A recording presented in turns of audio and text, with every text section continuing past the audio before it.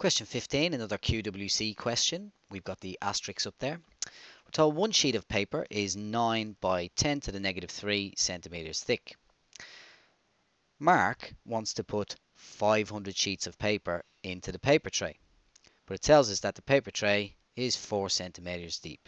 Is the paper tray deep enough for 500 sheets of paper? What an exciting problem. Right, essentially what we want to do here is I want to work out, well, how thick is 500 sheets of paper?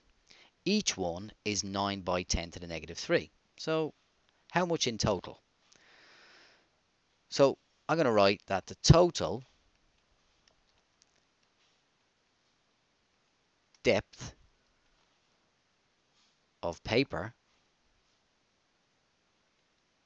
total depth of the paper is going to be found by doing 500, because there's 500 of them, times by 9 by 10 to the negative 3.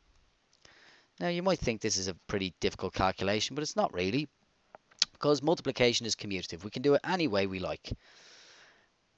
I can do 500 times 9 or 500 times 10 to the negative 3. Lots of different ways to do it. So I'm going to use the fact that I know that 9 times 5 is 45. So that is going to be 4,500 times by 10 to the negative 3. And multiplying by 10 to the negative 3 just means make your number smaller by a factor of 10 3 times. So I'm going to divide it by 10 3 times. The decimal point is here.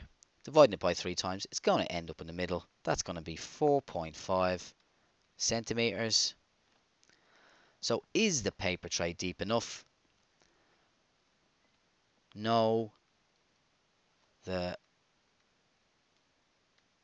paper tray